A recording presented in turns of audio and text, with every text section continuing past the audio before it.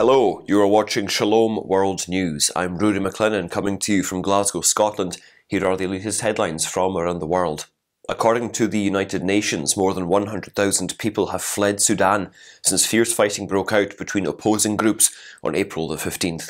There are estimates that an additional 334,000 people have been displaced in the country. Despite a ceasefire, fighting between the army and the paramilitary rapid support forces is still going on in the capital, Khartoum. Diplomatic efforts are being stepped up to bring the warring sides to the negotiating table. On the other hand, the Foreign Ministry has said that the army and the paramilitary unit reportedly agreed to a fresh 7-day ceasefire beginning on May the 4th, and they have also pledged to negotiate. Meanwhile, Catholic Archbishop Stephen Ameyu Martin Mullah of Juba Archdiocese says the people of Sudan are suffering and yearning for peace. A statement from the Catholic Conference of Bishops of Sudan and South Sudan has also called for an end to the fighting and a return to dialogue. In the United States of America, champions of the cause of persecuted Christians in Nigeria are criticising a recent report brought out by the US Commission on International Religious Freedom. Advocates for persecuted Christians say that the report instead portrays Fulani herdsmen as persecuted victims. The report of April the 27th says the Fulani civilians are victims of xenophobic behaviour, as Christians tend to portray them as hardline Islamists. The report seeks to justify Fulani attacks on Christians as reprisal attacks. The Ugandan parliament has passed a bill that proposes strict measures for those who engage in homosexual behaviour. The new bill retains most of the harshest measures of the legislation adopted in March. The provisions allow for the death penalty in cases of so-called aggravated homosexuality and a 20-year sentence for promoting such behaviour. The legislation now heads back to President Yoweri Museveni, who can either sign, veto or return it to Parliament. Mr Museveni has signalled his intention to sign the legislation once certain changes are made. The White House estimates that Russia's military has suffered 100,000 casualties, including more than 20,000 deaths in the war in Ukraine in the past 5 months. The Kremlin asserts that Washington lacks access to reliable information. Russian Defense Minister Sergei Shoigu says that 5,937 Russian soldiers died in the conflict in September. Russian authorities claim that in its most substantial attacks on Ukraine in weeks, they have killed and injured dozens of people. Meanwhile, a building in the Dnipropetrovsk area was damaged on May the 3rd in a drone attack. This is the third wave of attacks by Russia in the past 6 days as Moscow intensifies its offensive. In the American state of Oklahoma, a Republican lawmaker is seeking to oust the president of the University of Oklahoma. State Representative J.J. Humphrey wants the school's president, Joseph Harris Jr., to be fired for paying $18,000 to host a transvestite event on campus. He is appealing to other lawmakers and the governor for action against the head of the university.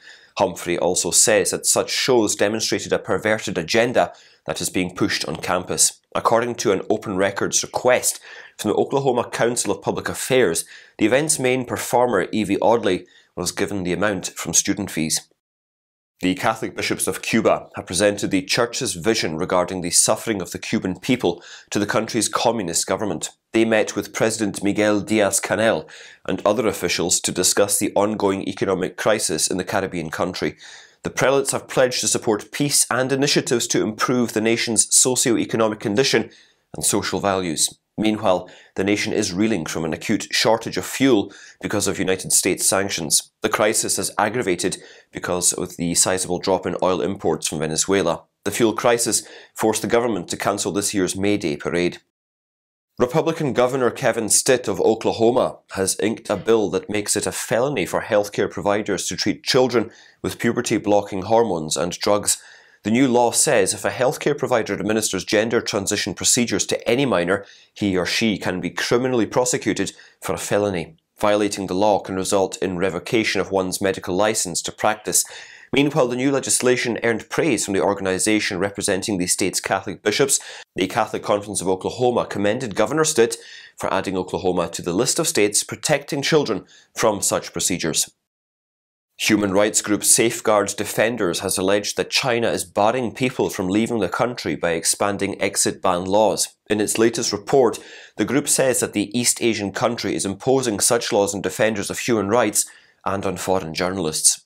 Titled Trapped, China's expanding use of exit bans, the report details the government's increasing use of these bans to punish rights defenders and their families. It also says that the curbs are meant to control ethnic religious groups, engage in hostage diplomacy, threaten foreign journalists, and hold target hostages to force them to return to the country. The report also states that many individuals come to know about the ban only when they try to leave the country. Since 2018, Beijing has brought in 5 new laws to expand its authority on exit bans.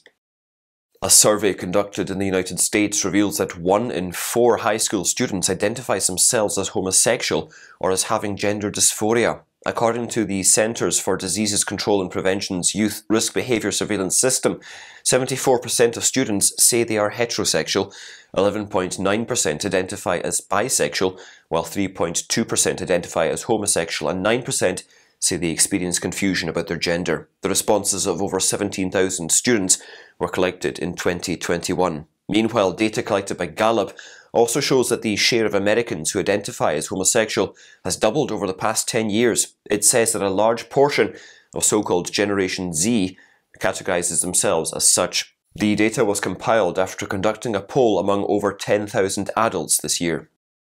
The Holy Father has praised the Billings method of natural family planning as a valuable tool for married couples. Pope Francis says the method developed by John and Evelyn Billings offers a valuable tool for the responsible management of procreative choices. In a message to a conference on the Billings method, the pontiff said it has spurred a serious reflection on the need for education about the value of the human body. The Pope said it calls for an integrated and integral vision of human sexuality, the building up of a culture that welcomes life, and ways to confront the problem of demographic collapse. The papal message was shared with participants of an international congress titled The Billings Revolution 70 Years Later, From Fertility Knowledge to Personalized Medicine. The Billings method is a church-approved way of regulated birth, using knowledge about the couple's natural fertile and infertile periods to either help conceive or to postpone conception through periodic abstinence. Republican lawmakers of the US state of Oregon are criticizing a bill that guarantees access to abortion and sex reassignment surgery for minors without parental consent. Private insurers would also be forced to cover such procedures. Despite the attempts of party members to block it, House Bill 2002 cleared the House of Representatives. The legislation expands taxpayer money to fund gender reassignment surgery without parental consent. The proposal also mandates that public universities and community colleges with student health centres provide emergency contraception and medication abortion. Many Republicans and various pro-life advocates decried the same, stating it is a loss for children and parents in the state. Iraqi authorities are gearing up to create a digital database of all Christian communities in the country. The database will chronicle the spread of Christians in the Middle Eastern nation, their levels of education, professional skills, marital status and occupation. It is being prepared by the Department of Christian Affairs at the Endowment Office of Minority Faith Communities. In this regard, an electronic form to collect statistical data has been sent out.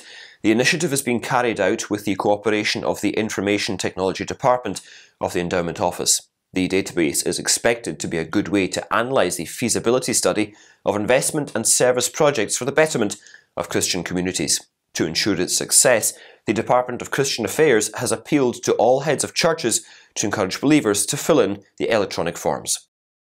And those are your latest headlines. Do join us again tomorrow for more, and do remember, you can always visit swnews.org for more updates. Shalom.